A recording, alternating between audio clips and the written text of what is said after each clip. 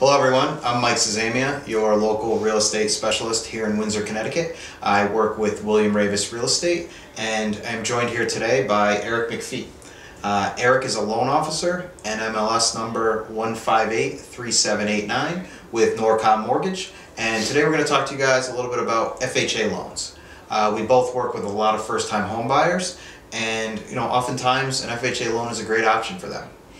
So kind of kick it off, for someone who doesn't know, Eric, what is an FHA loan? It's a good question, and a lot of people don't. FHA stands for Federal Housing Administration, and federal being the key word, what it means is it's basically a government loan.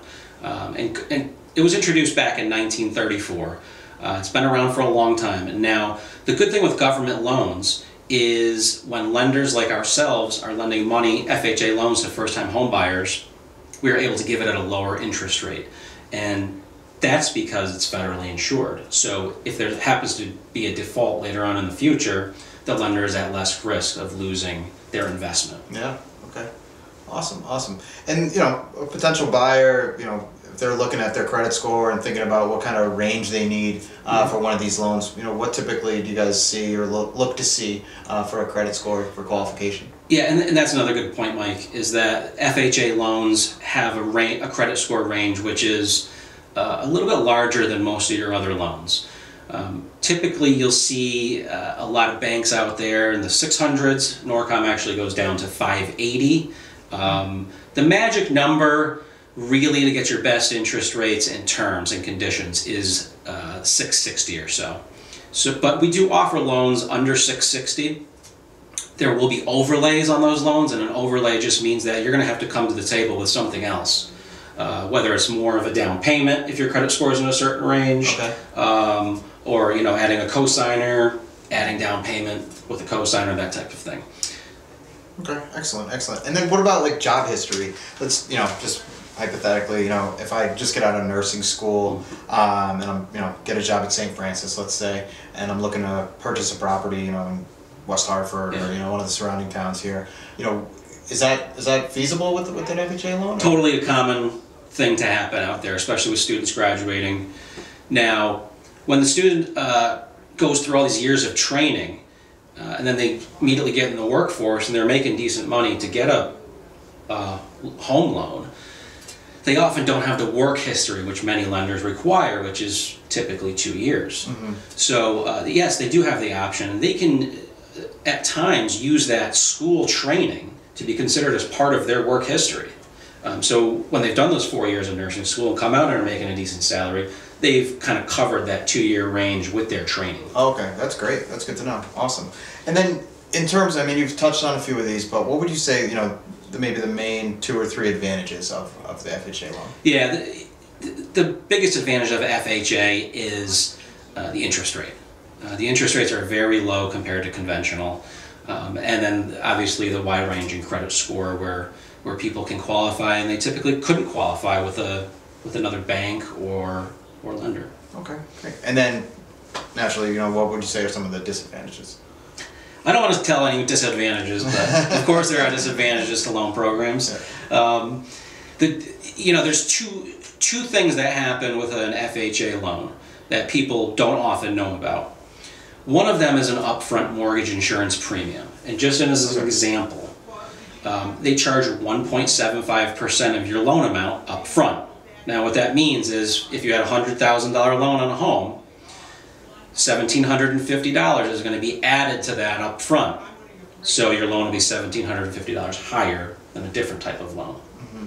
And the other part it hits you is on the back end when you're making payments to your lender.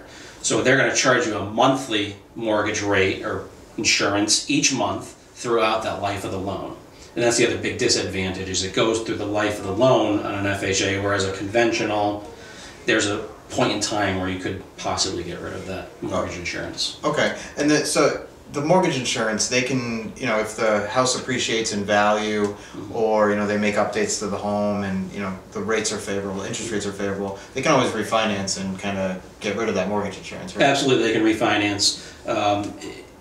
As time goes by, you're obviously paying your principal down, mm-hmm. so the more time that goes by, you're going to have more equity in your home. The other thing is houses can appreciate. So as long as you have an appraisal at a certain value, you can refinance into a conventional loan and try to get rid of that PMI. Now the magic number is 80%. So you want the value of your home to be, and the loan on the home, you want the loan to be 80% of that value. You want a 20% gap before you can get rid of that monthly mortgage insurance premium. Okay, awesome, awesome.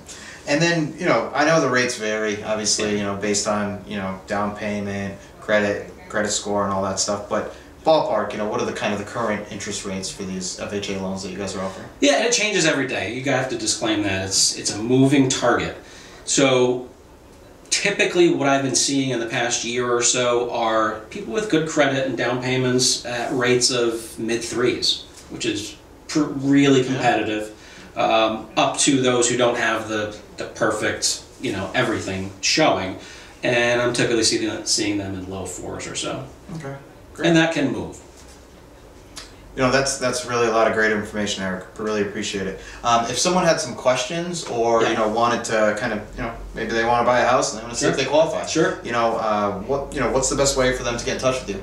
Best way is my cell phone. It's always on. I'm 24/7 on, which is 860-874-4724. The other nice thing that we have is I have a website where you can actually go online and apply on your own, and it would email me your information and we can work through it that way. But my email address is my name, that's Eric McPheat, ERICMCPHEAT .norcommortgage.com. Okay, great. And then in terms of like when a potential buyer or someone who's thinking about buying a house, when they should contact you in the process. Yeah. You know, it should be something they do early on, right? Yeah, and you know, I think a lot of people do it backwards. Yeah. Myself included, when I went through the process, I completely did it backwards. I said, all right, I'm ready to buy a house, call my realtor, and we go, look, what you really should do is you need to contact someone who's going to say, here's how much you can afford. And then you have a game plan going out into the market. You know what your payments can be. You know which houses you can put offers on. So, you know, the best time frame in my experience doing this is if you're with a loan officer 2 months in advance of actually going out there and making offers. Number one, I can educate you on what to expect. We can get all the paperwork in order that you would need, and you can really go into the process making confident offers on homes. Yeah, absolutely. We always love working with pre-qualified and pre-approved buyers. That's for sure.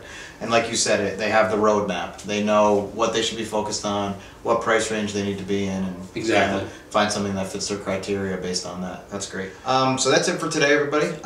You know, check back with us as each month we're going to be looking to provide you guys with, you know, valuable information on the home buying and home selling process. You know, as we look to be your resource for everything home. Thanks. Thank you.